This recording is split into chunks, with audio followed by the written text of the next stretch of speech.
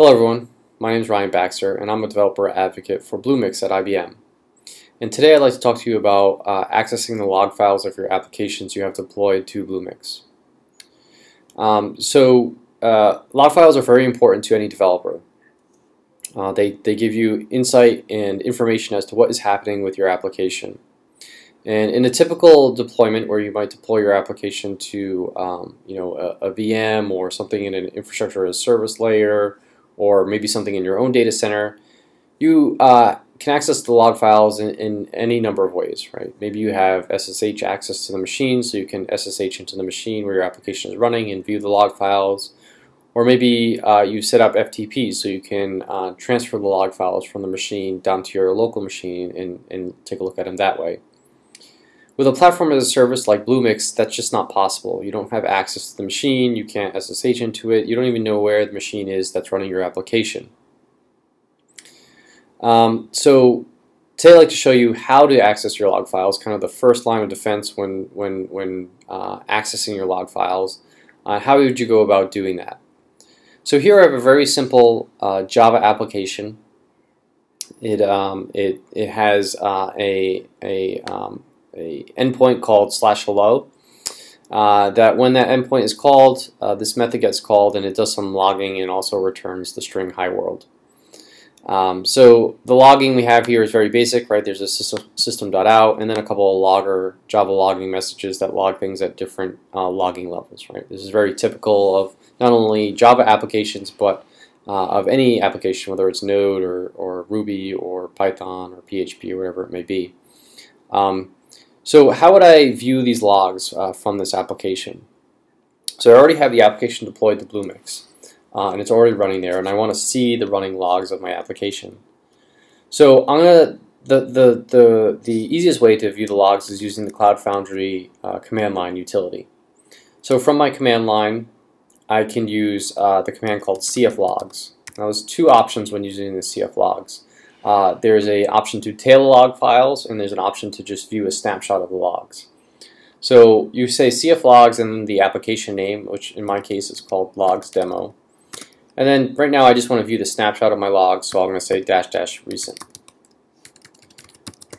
And this will go ahead and dump, a very recent snapshot of some of the log files, right? It's not going to dump the entire log file, especially particularly if your application has been running for a long time. It'll only show you the most recent stuff.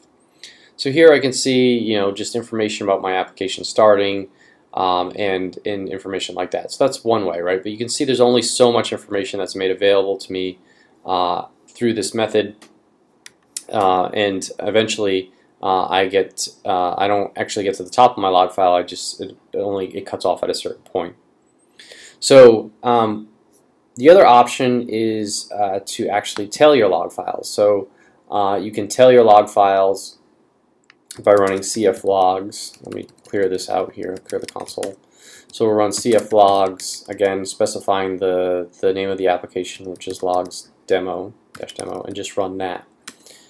And this will actually tail my log file. So this won't show me any of the history of my logs, but it will actually show me anything that happens from this point going forward. So for example, if I go ahead and open my browser and I go to logs demo and hit that /hello endpoint, we'll see that this returns hi world, but we'll also see here that information, logging coming from my application will actually show up here, right? So we can see the actual logging messages that, in addition to some other stuff here, that came from my application. So we see the system.out message, we see the info message, the warning message, and then the severe message shows up in red because it's severe, right? Now the other cool thing about the cflogs command is that it will actually aggregate all logs from all your applications, all instances of that application together. So when you start scaling out your application horizontally, for example, if I did cf scale logs demo -I to say how many instances I want. Let's say I want 3 instances of my application running. This will go ahead and add an additional 2 instances of my application.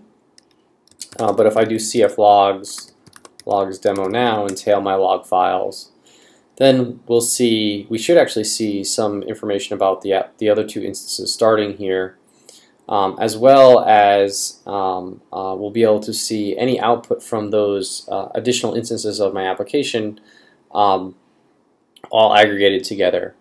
So as the applications start, you'll notice something here if you're paying close attention. You'll see that there's logging here labeled app1, and then there's some logging app2.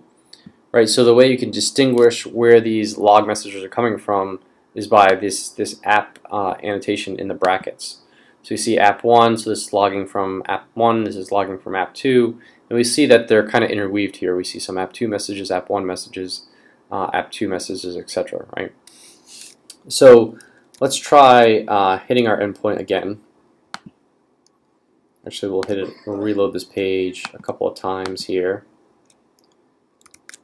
And go back here. And here we can see, again, this is a good example here. We can see our logging message coming out from our code. But here you see app1 labels, right? Here's our logging messages here from app1. Here we see app0 messages, right? So basically we've hit two different instances of our application, and logging is coming from two different instances. So this is both a good and a bad thing, right? Because I can see all the logs for all of my instances here in one place, but it can be kind of overwhelming because they're all interweaved together, and it might be hard to really distinguish what might be happening. So to do any further analysis of your logs, you should really use a logging service that will help you isolate different portions of your logs. And that is something we'll talk about in a future video, but I hope you found this video extremely useful as far as how to use the Cloud Foundry command line utility to access the log files of your application. Thanks.